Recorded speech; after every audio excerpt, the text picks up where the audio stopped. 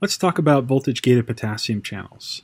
In a previous video, I talked about the activation cycle of voltage-gated sodium channels, how they're able to proceed from the closed to open to the inactivated state, back to the closed state, and talked about the various factors that are involved in those transitions.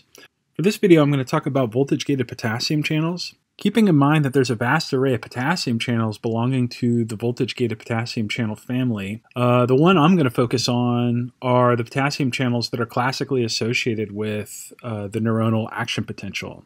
And probably the easiest way to discuss these is to talk about them in relation to the structure and function of the voltage-gated sodium channels I covered earlier. So if you're not familiar with voltage-gated sodium channels, or you haven't seen the video that I put together before, might be a good idea to follow the link and check that out first.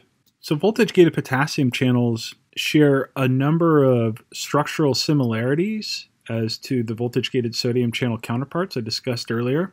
Just to go over these quickly, voltage-gated potassium channels are comprised of 4 subunits, where each subunit has a pore-forming domain and the voltage sensor domain. So for the pore-forming domain, a couple of important features is it has the selectivity filter, which helps impart a high degree of selectivity for potassium ion. It's also in the pore-forming domain where the voltage gate is located. And just like in the voltage-gated sodium channels, the opening and the closing of the voltage gate is coupled to the position of the voltage sensor out here in the voltage sensor domain. One important structural and functional difference that these potassium channels have relative to the sodium channels is they lack an inactivation gate. Because they lack this inactivation gate, their activation cycle is a little simpler. First of all, the voltage-gated potassium channels exist in either the closed state or the open state.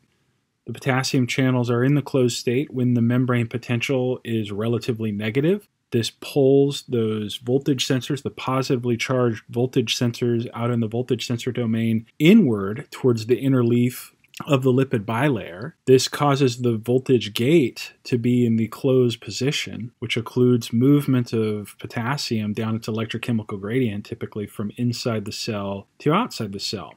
When the membrane potential depolarizes, this allows the voltage sensors to relax upward, leading to the opening of the voltage gate, which allows for potassium efflux.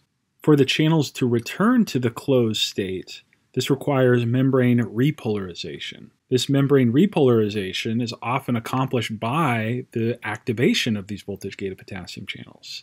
In other words, when these potassium channels open, leading to that outward potassium movement, that's typically what causes the membrane repolarization, as the positive charge is leaving the cell, making it inside negative. This causes the voltage sensors to be pulled back inward towards the inner leaf of the membrane, and the voltage gate slams shut. One important feature for this activation cycle is that the transition between the closed and open state and back to the closed state for these voltage-gated potassium channels is relatively slow. Another name for these channels are delayed rectifier potassium channels. So this is in contrast to the voltage-gated sodium channels. When a membrane depolarization occurs that leads to channel opening of the voltage-gated sodium channels, the voltage sensor moves outwards and the voltage gate opens relatively quickly. In contrast, for these voltage-gated potassium channels, when membrane depolarization occurs, it takes a few milliseconds or so for the potassium channels to ultimately respond and achieve their highest level of open probability given the magnitude of the membrane depolarization. And just like they are slow to open, they also tend to be slow to close. When the membrane potential is repolarized, you tend to see a persistent potassium current from these voltage-gated potassium channels. This persistent potassium current can lead to a prolonged membrane hyperpolarization, which is often observed during the latter stages of the action potential.